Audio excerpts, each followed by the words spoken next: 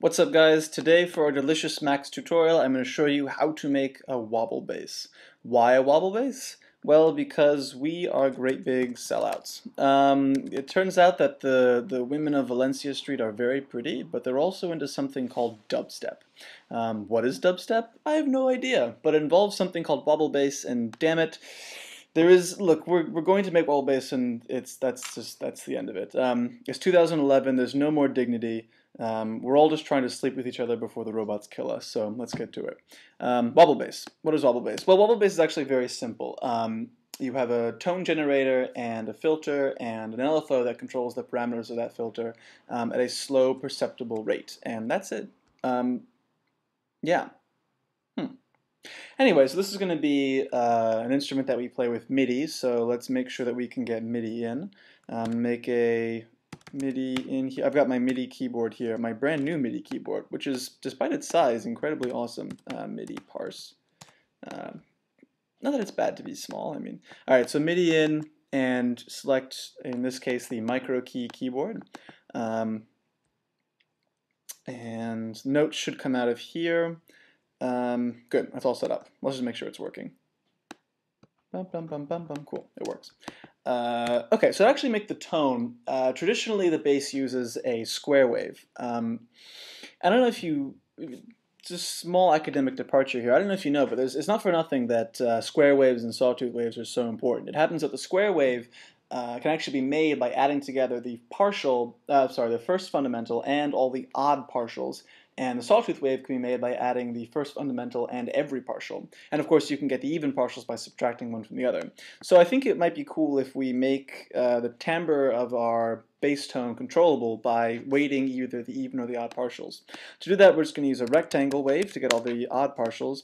And if we shift those partials up by an amount equal to the fundamental frequency, we should of course get the even frequencies only. Let's see what I mean in a second. I wonder what that would sound like, but it's wrong. So let's see. We want to be able to set the frequency, and then we'll have a line object in case we want to change the frequency continuously. Plug that into the frequency of the rect and to the amount that we're going to shift by. Connect these two like this. Move these down so it's easier to see, and then add these multiply tildes here, and we'll multiply these by some scale factors so we can weight one versus the other. I'll add an H slider and make it float, give it a range of 1. Cool. And here is take 1 minus the value that comes out of that. So now when this is high, the value out will be low, and when this is low, the value out of here will be high. So we'll always be hearing either the even or the odd partials, or both when it's halfway in between. Clean this up a bit. That looks horrible. Clean this. Yes, awesome. Add tilde to add these together. No, to add these together. And now let me show you what I mean when I say even and odd partials. Here's a gain and an easy DAC.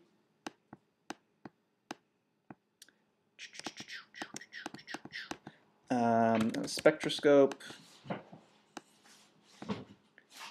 Cool. So here's what, say, 220 hertz looks like. Okay, here's not what 220 hertz looks like. There we go.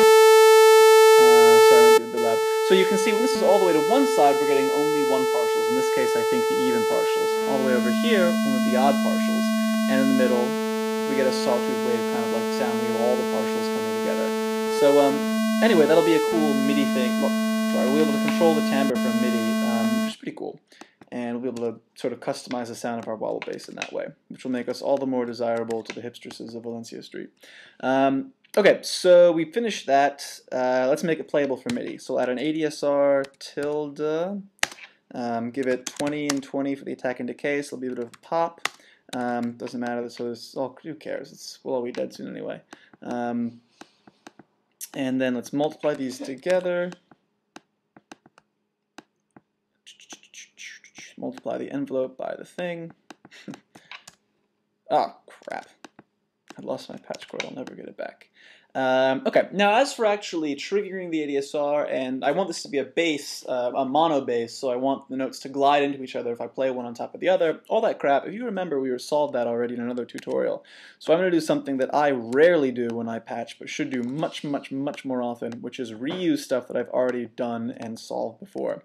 You have no idea how many times I've written the same patch because I am a gibbering, drooling fool. Bit of a confessional there. So anyway, here's our note parse, just stuff I've already written before in another tutorial, and you can go check that out if you like. What comes out of the left outlet here is going to be the note value. Middle outlet here is going to be 1 or 0, whether we're playing a note or offing a note. And out of here is going to be the slide, if we are in fact going to slide from one note to the other. So add an append here, which will append the slide if we do slide. Throw that up here, which will set the slide. This is note on the pitch of the note if it is a note on.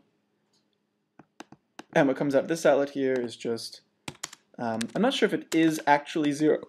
Sorry, excuse me, I'm not sure if it is actually 0 if it's a note off. So just in case, we'll do this, which will just be 0 for 0 and 1 for anything else. And that should be all we need to now be able to play this as if it were a shitty synth and not a cool wobble bass.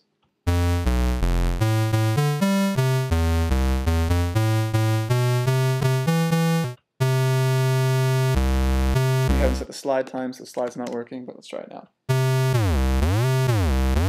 Oh my god, look at us. We're already DJs. Alright, so now we need to add the filter. We're going to use biquad, the filter for boring people like me, and filter coef, which gives us filter coefficients from normal human parameters. We're going to use a bandpass filter here because you can use low pass if you want, but no one will respect you.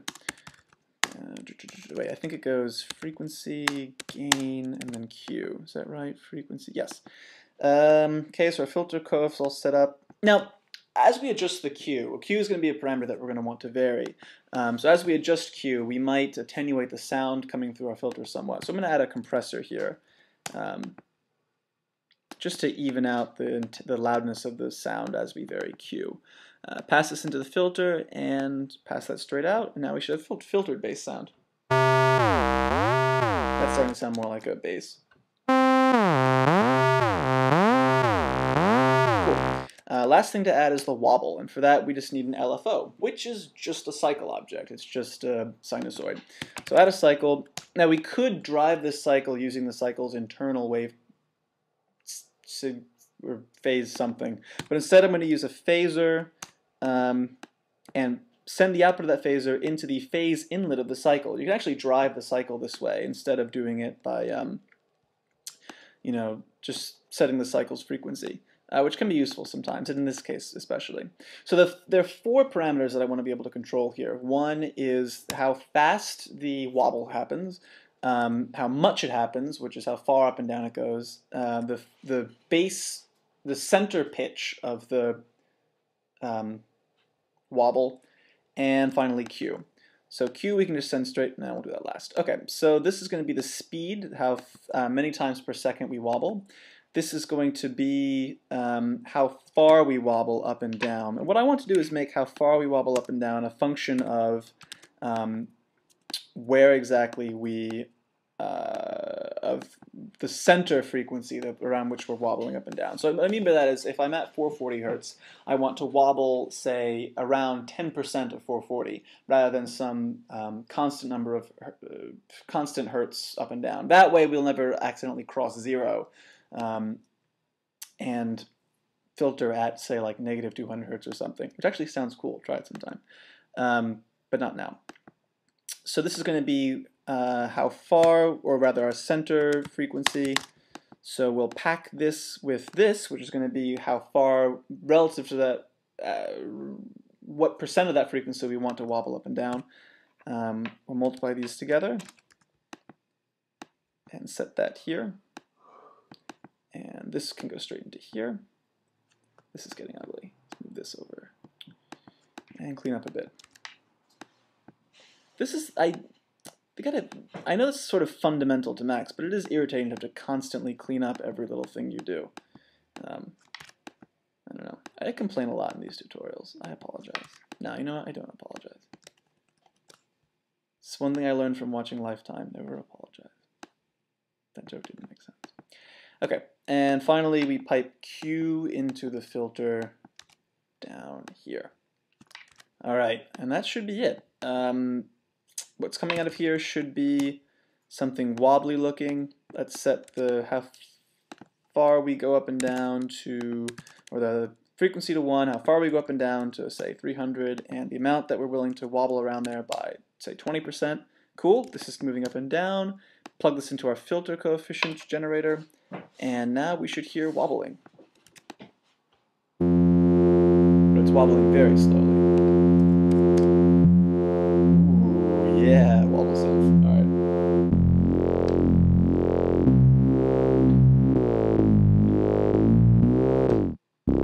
All right, so let's wobble a little bit faster. Yes. Oh my lord. Okay, so the one last thing we might want to do, how much time do we have? Alright, the one last thing we might want to do is set the phase of the wobble back to 0 whenever we play a note. I don't know if you can hear it, but when I play a note, we don't start at the same point in the wobble every time I push the note. It's the difference between this and if we and this. So what I'm going to do is just select for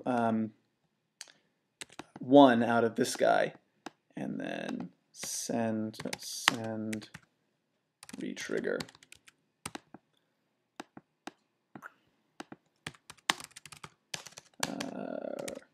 Retrigger. And then anytime we get a new note on, I'm just going to send that into the phaser here and reset its phase. And what that's going to do is you'll hear the difference. That's going to make it so that we always start at the same point in the wobble every time we play a note.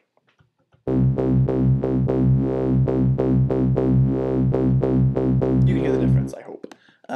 Cool, so that actually completes our wobble bass. The only thing we might want to do now is actually do some, set up the MIDI in a way that we like. So I'm going to save, because Max, if Max is good at anything, it's at crashing when you add MIDI instruments. I've got another knob slider control guy here, so I'm going to MIDI parse his stuff too.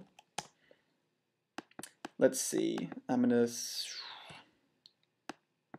so my sliders are 5 through 2.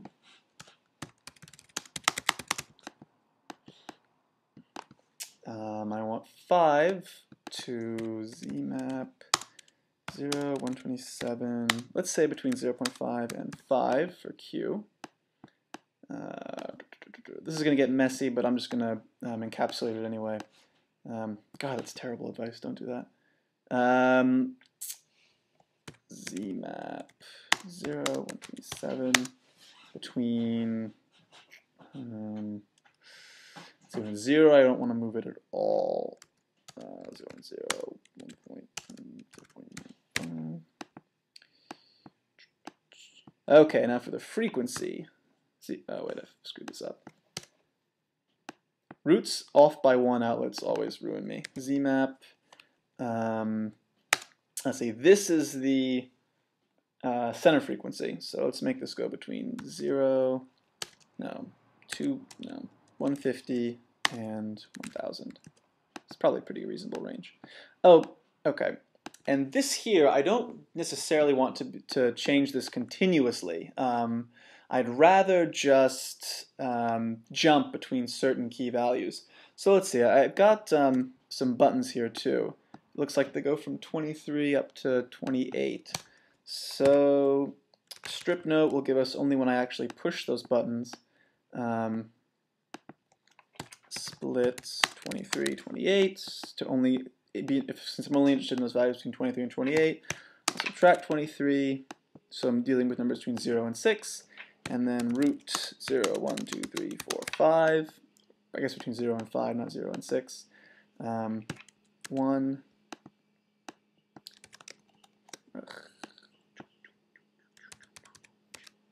And let's do double, triple, quadruple, sextuple, and octuple. That's right, bitches. I went to a good kindergarten. 3, 4, 6, 8. Plug these into this guy. And it probably would be smart to be able to set a base frequency, and this would just be the 1 multiple, 2 multiple, 3 multiple, and so on, but I'm not going to do that. Way too lazy. Okay, so you set up all this MIDI stuff. I'm going to grab it all and hit encapsulate. MIDI stuff. And look at that. It's all clean, kind of. I didn't do that right. Okay, grab this too. MIDI stuff. Yeah, perfect. Cool, so now we should be able to actually do some interesting stuff with these continuous controls. So let's try it. I can barely hear that. Oh, you know what? I also want to adjust this. Well, who cares? All right.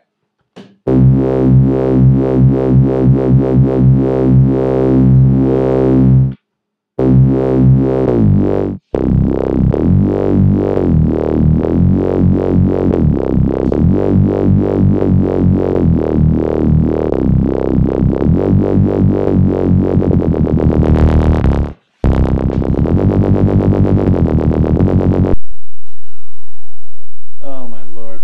I'm pretty sure Max just crashed. Okay, well, I guess that's the end of that. Thanks for watching. I hope that was helpful. Go out and seduce some hipsters, and all the best, guys. Take it easy.